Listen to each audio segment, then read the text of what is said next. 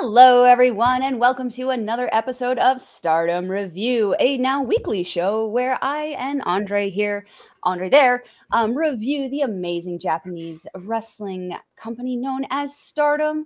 I am Melball Collins. Over there is Andre C. Andre, how are you doing today? I'm doing absolutely wonderful. Got to watch some great Stardom over the last few days. I got it done. I got finished last night, so. Yes, I skip. It's Sunday as we record this. I skipped the Royal Rumble to watch some Japanese women's wrestling, and I think I personally I made the good decision because I love me some Stardom, baby.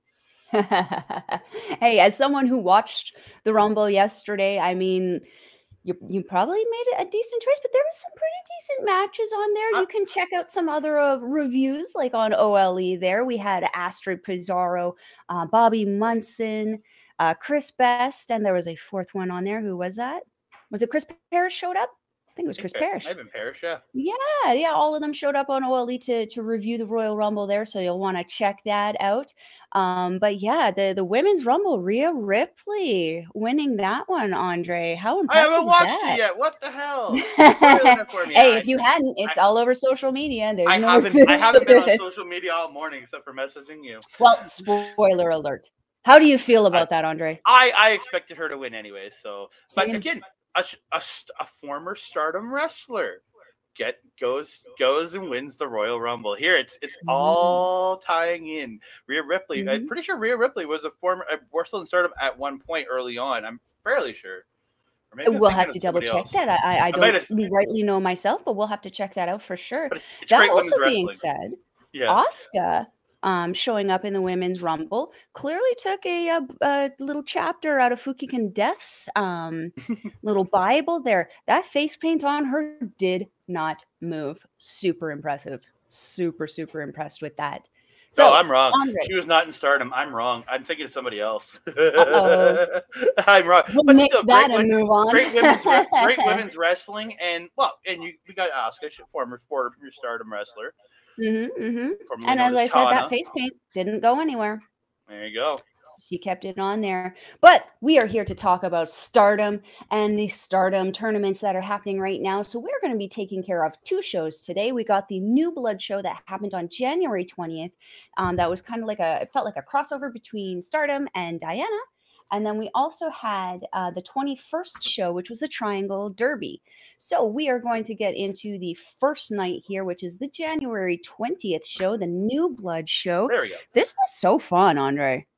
Oh, I had a great time with this. Like it was very different, and it's the first round in the tag team title tournament too. That they're setting up the New Blood tag titles, which will be dependent on New Blood shows, and it's for. From what I wrestle, it's from wrestlers that are newer, but Starlight Kid's in this tournament, and that's where I'm very confused. Starlight Kid's been around. Xia Brookside. But Xia Brookside was there for a slight bit, then left. She's still technically new to Stardom in reality. New to Stardom, but certainly not inexperienced. That's for sure. No, but I looked at it as new to Stardom for these people, and that's where I got very confused. So, yeah, the New Blood, it's New Blood 7, by the way. And we started out with a match between Rina from Oedo Tai and Miran, who is 13 years old. Yeah, Miran, yeah. And against a 18 or 16-year-old Rina. And I felt really it was really weird watching a 16-year-old beat up a 13-year-old. Like I mean, better in the ring than on the streets, though, right? Yeah, but it was still awkward just watching this little 13-year-old girl, and Rina dominated most of this match. Miran got some stuff in, but it was Rina dominating throughout, and it just felt weird just watching a little girl get beat up. At least when Kenny Omega fought the little girl, she just hit moves on him the entire time. Yeah, there was a distinct styling difference, I think, though, between and Rina in regards to this. But I felt that Miran did her best to try to kind of counter everything, throwing herself quite often with the crossbodies to take down Rina. And they oftentimes did work. Rina's quite experienced in Oedo Tai, but like anybody, if you get hit off of the top there, your feet are coming out from underneath you. Unless you're you and taking drop kicks from Waka, then you're probably not going over. Like you're just going like, what the hell?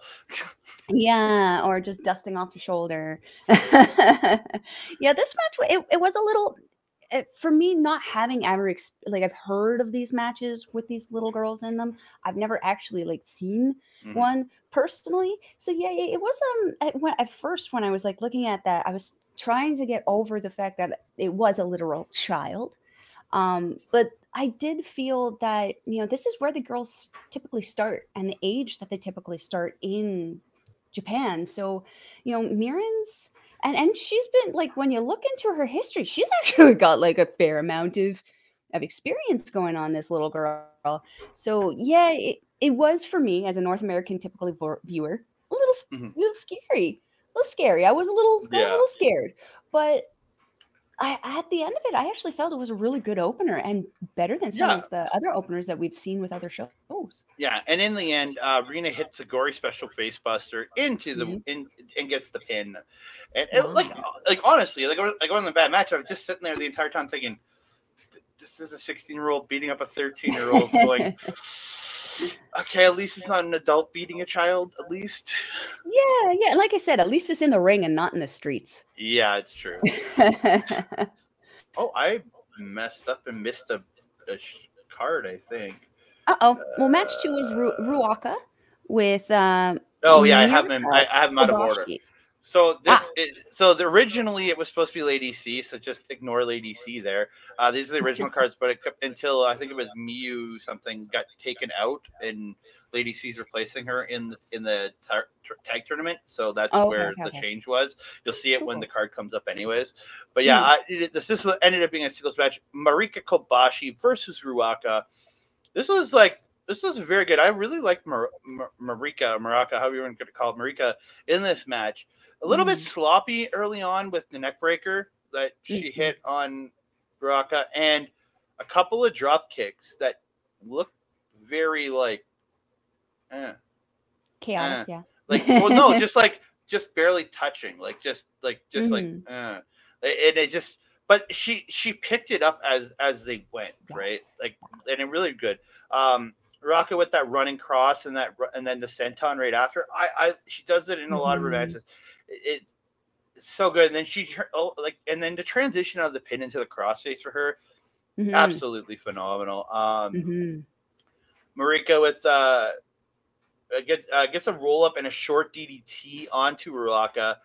I really like, just like, it was like Alexa Bliss style where she has the opponent on her knees and DDTs her down. I really like that style DDT, and I think works perfectly for Marika, because at the height she's at, it's like she's almost not bending over for it.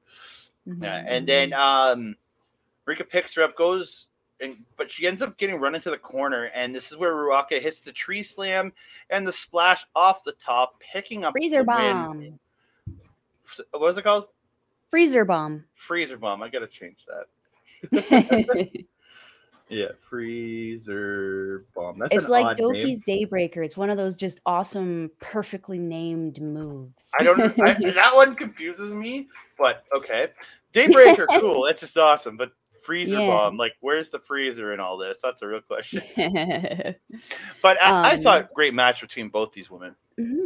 100%. I actually really agree. Kobashi, Marika Kobashi there, reminding me a little bit of Hana Kimura with her intro and her getup. It really, really made me like, oh, I love her. I just met her and I love her. Using Ruaka at the beginning here, also using a handshake to kind of pull in Kobashi and jumpstart that match. Very, very smart on Ruaka's part. The machine gun chops by Kobashi, I thought were actually very, very solid, reminiscent of Kenta Kobashi, who also did very, very, very solid, stiff machine gun chops. So appropriate name. I really enjoyed that.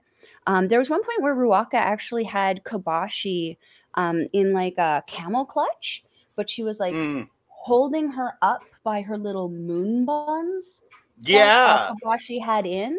And what I noted on that one was when I really I don't remember who else usually does it. I think it was Risa Serra who will take that and slam the person's face into the mat right after that. Ruaka, holding the moon buns, just plants Kobashi's face as she did not bounce. She just thudded. I heard that one. That one made me kind of a little sick to my stomach. But yeah, this was a very fun match. Just like you, I really enjoyed Kobashi, and this was the first time I saw Marika. This Kobashi. was actually her debut match. I looked it up. This was her debut in Stardom. In New Blood. Okay. I think she worked for Tokyo Joshi Pro before this. I can't remember who it was. Yeah. But this is her first ever match. Yeah, this is her first ever match here in Stardom, which is cool to see because like I think this girl has potential. 100%. She's got the look. She's got the talent. Her facial expressions were very, very good throughout the entire match. From what I can see in the ring, she's definitely got that kind of actability to her. A very, very well-rounded wrestler. I look very much forward to seeing what else she does. Me too. And she's only going to improve from here too. Like absolutely, Stardom seems to only make people better. That's what they're supposed to do. So I'm going to back up here to the last card because I had them out of order, and it's Waka Tsukiyama taking on Nane Takahashi in another proving match for Waka because again Waka's trying to prove she can get a win here, and she has yet to win in her entire Stardom career so far. So right here, this was probably the match I enjoyed most on this show. Have to agree. Well, it's just this. I love the story of Waka trying to prove herself, and it's and honest. Nane wins with the frog splash off the top in the end, but them telling the story of Waka trying so hard, getting the straitjacket chokes and the straitjacket slams and the riding the back. I guess I'm calling it the Waka ride now. When she's on somebody's back calling, I'm just calling it the Waka ride at this point until I get an actual name for that thing. But seeing her like getting all these, but just getting power, especially with like someone like Nane getting powered off and getting like everything kind of getting reversed and getting just beat up. It's such a story I want to get behind because at first I had no care for Waka, but then once I understood the story they were telling, I think is where it really started to suck me into Waka's story. And I absolutely think this girl she's won me over. Don't get me wrong, 100%. And it's just, this story is good. And then Nane being the old vet that's just beating up on the new girl. I absolutely thought it was it was the perfect story to tell here. The old vet beating on the new kid. I thought it was great. And this match actually was kind of one of the higher averages time match for this show. It was almost 12 minutes long. I loved this. This was the match I was fully invested in and that I could not take my eyes off of from start to finish. Waka started off really, really strong, coming in just strike.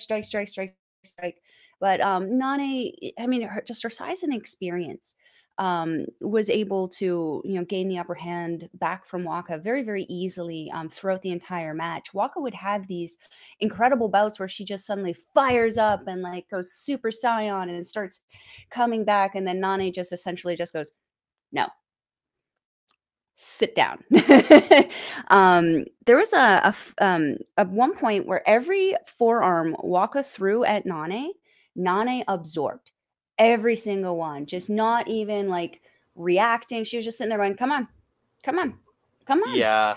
I felt it was great because that told that story of the proving. What are you trying to say, Andre? Well, sorry. The only spot I had in here that I didn't care for was the drop kick spot where she did 7 in a row off the top. Oh yeah, off of every corner. Yeah. I didn't like that either at the end there. Like after if there would have been like 2 or 3, I probably wouldn't have minded it. That's further down in my notes, sir. Oh, I'm sorry. This is your top spot.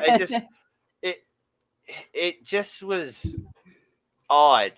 Like just the fact, and Nane like on like 2 or 3 of them was just standing there letting her bounce off, and it was just like Well, let me get there. I'll get there. I got a few more things to say before that one. Sorry about that. There was one part at the beginning there where Waka got leaned up against the bottom rope, very similar to how Ruaka, as we had mentioned, does that flying crossbody while someone's kind of bent up on the bottom ropes there.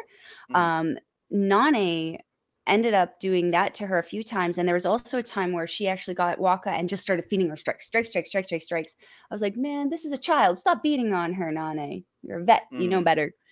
The Waka, okay, I have to ask you, because I just know it as the Liv Morgan move. Is the move that Waka does off that second rope, is that a second rope flatliner? What is that? Yeah, I just call it the Liv Morgan flatliner because I don't actually know what the move's called for Liv Morgan either. So it's just a second rope flatliner. Second rope flatliner. Waka set up and pulled that off on Nane picture perfectly. I like, she's done that move before, and we've seen her do it before, and just as picture perfectly. That seems to be the one signature that Waka is really, really, really good at, and I really like seeing that because no one else in Stardom does that. She is the only one who does that. Same with her little piggyback arm bar thingamajiggy that she does. I haven't seen anybody else do that either. So yeah, the drop kick thing that I have here says that she hit 4 effective ones. The 5th one started to fire up Nane, and it looked like she Samoa Joe'd her on the 6th one, where she just simply sidestepped it and was like, what the frack are you doing? Yeah, and then the 7th one, she just stood there and offered it to her after the 6th one. That one was a confusing spot for me also. Because I wasn't quite sure what it was that they were trying to accomplish with there, because it didn't make Waka look stronger and it didn't make Nane look smarter. Like, it didn't really, that spot didn't do anything for them. I felt it was just kind of like a time waster. I would have liked to see something else in there instead. But that being said, they kind of did a lot of everything else throughout the match. So yeah, I'm not entirely sure. I'm in the same boat as you. I don't know what to make of that little section. There was at one point where they were just slapping the crap out of each other. 5 direct strikes on Waka's face. You saw her head just snap each time. Where she was like just bang, bang, bang. Oh yeah. Yeah. Oh, and then followed by Waka actually managing to get a rear choke on Nane, and Nane had to fight through that hard. For me, that was actually the point where I actually thought Waka might actually have this. And then seeing Nina run to the ropes and, like, you know, cheering her on, almost pushing the cameraman out of the way to cheer on Waka, made me feel so happy, because, like, I don't think Mina or Tam Nakano were scheduled on the show, but both of them were there for Waka and in her corner. Yeah, they were just there as seconds. They were just there as seconds for her, Yeah. Because, like, Mina Shirakawa was in, like, some, like, fun disco ball shoes that I quite enjoyed that we can talk about later. But yeah, it was really nice to see the girls in the corner. And then, Nane had that weird kind of STF thing too towards the end there that I've really, really enjoyed seeing her transition into. But yeah, I definitely feel like both of us were definitely fully invested in watching this match. I feel like this was probably the match that drew me in personally to this show. Yeah, like going in, I thought, like, it was like in my brain, it was gonna be the Club Venus match. It's gonna be my match for the night, because, like, again, big fan. I'm a big fan of Club Venus. I'll heartily admit that. But, like, this, like, and I didn't think this one was gonna be like. I'm like, oh, okay, that's cool. Waka versus Nane. Nane is gonna beat her. That's what I went in with my brain, right? But then, like, by the end of this, I was like, oh, Waka can win this. Like, I was like, come on, Waka, let's go. And then she loses it, but I was like, holy crap, that was amazing. Like, like everything they did, the lariat, there's a lariat towards the end by Nane. She just took Waka's head off, just smashed her, and then hit a backdrop driver for 2. Like, just bang, and it just the way she took her head off with that close and then the backdrop driver, she was just like wrecking the girl. man. It was brutal. But yeah. But that Waka, though, she's that little girl that just takes a licking and keeps on ticking. She gets right back up every single time, and she always seems to do it with a smile. Oh yeah, very much so. Like it's even like after this match, Nane gave her props. Like she did. Like she wasn't as much as what would come on the next night, but she gave her props after, a little bit of props after, and Waka could leave with her head up, and like she fought and fought and fought in this match, and I cannot wait till she actually gets her win, finally gets the win somewhere down the road, because I know coming out of these two shows, there's an ultimatum for Waka that she has to win. I can't remember, by a certain point, or she's out of Cosmic Angels. 3 months was her time limit in December. Yeah, so she has the end of March. Yeah, so she's only got another 2 months, and it's like, come on, you got to work, you got to keep going. Yeah, and you know, who knows what will happen with that? Maybe she can, if she does happen to get kind of booted from there, maybe Mina will have a spot for her on Club Venus. Or maybe she becomes Donna Del Mundo. Because she seemed to catch, like, we'll talk about it on the next one, but she's got some respect for the people.